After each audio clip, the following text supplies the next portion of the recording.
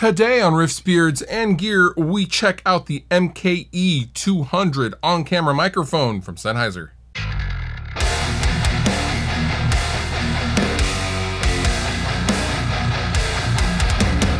Sennheiser have long been leaders in the microphone game, and their shotgun mics are a standard in the movie and television industry, and they do have microphones that can be mounted to things like cameras for YouTubing. They have recently come out with the MKE 200 on-camera microphone, and this is not technically a shotgun microphone. However, it still sounds good, and it can be mounted directly to your camera, and that's actually what it's meant for. Now, the MKE 200 has a supercardioid pickup pattern, which is good for rejecting ambient noise and also picking up what's directly in front of it. Now, like I said before, this is not technically a shotgun microphone like its competitor, the Rode NTG, which does have a barrel that sound then goes into it, and it's very rejection heavy and very, very directional. The MKE 200 is different. It is a microphone that is internally shock mounted as opposed to externally shock mounted, so that you get a nice, clean look and function with a cable that goes right out in front, right to your camera. Simple and effective. Now, I've actually been using a second MKE 200 for this video and for the last few videos, in fact, that I have filmed.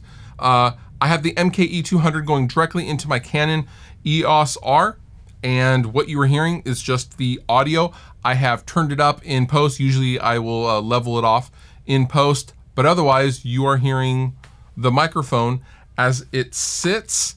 And now we are going to try to put the Dead Cat, which is a wind filter, on this microphone. Now, I will note that I am in a controlled studio environment, so this shouldn't do anything for the sound. However, if you are in a windy situation or outside, it will definitely cut down, if not totally eliminate, all of the woofs and the top end staticky sounds that you get when wind hits the microphone.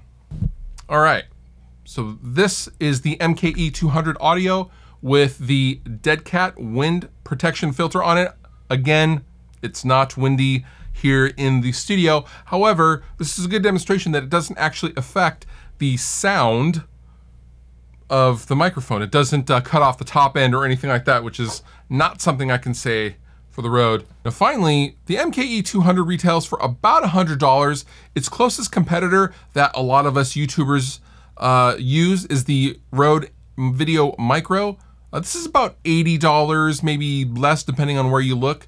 I would definitely say the MKE 200 is less quacky in sound, if that makes sense. The mid-range can be a little weird on the Video Micro, and it doesn't have a ton of low end at all. The MKE is definitely more level, a little warmer, a little fuller sounding, at least with my voice. Your mileage may vary depending on the timbre of your voice. That's just something I thought I would note. All the pickable links down below in the description. You've been wonderful. I've been Fluff. Thank you so much for watching. I'll see you next time. If you enjoyed the video that you just watched, please consider subscribing. It helps me, help you, and then in turn you get more stuff to watch. And also, I have all sorts of stuff down in the description of this video. Sweetwater giveaway stuff. There's all sorts of links to all sorts of things. So consider checking that out as well if you're gonna hang. But if you don't hang, all good. I still love you.